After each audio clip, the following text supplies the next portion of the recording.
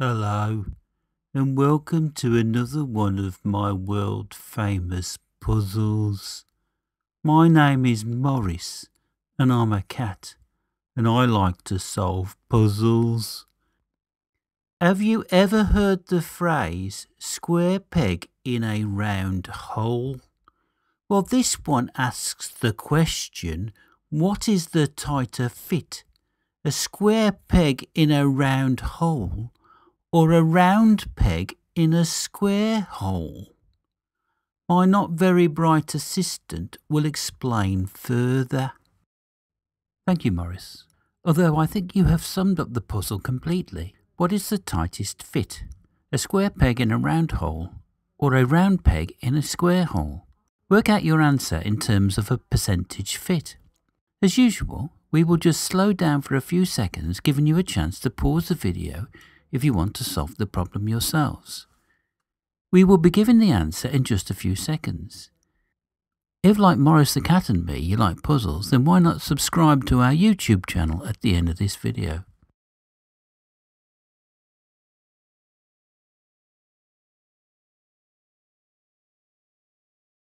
Here is the answer. Let us first consider a square peg in a round hole. If we let the round peg have a radius r, then that means the square's diagonal measures 2r. The triangle formed by the square's diagonal and its two sides is an isosceles right-angled triangle.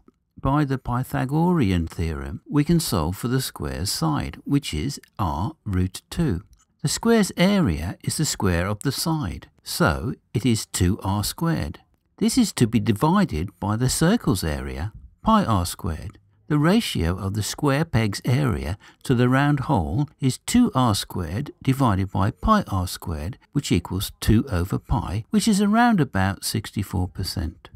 Now we calculate the other way round. A round peg in a square hole. The circle's radius is again r, so the square hole has a side of 2r and an area of 4r squared. The round peg has an area of pi r squared. So, the ratio of the round peg's area to the square hole is around 79%.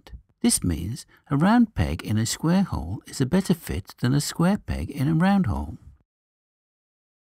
Thank you, Mr. Assistant, for walking us through the puzzle.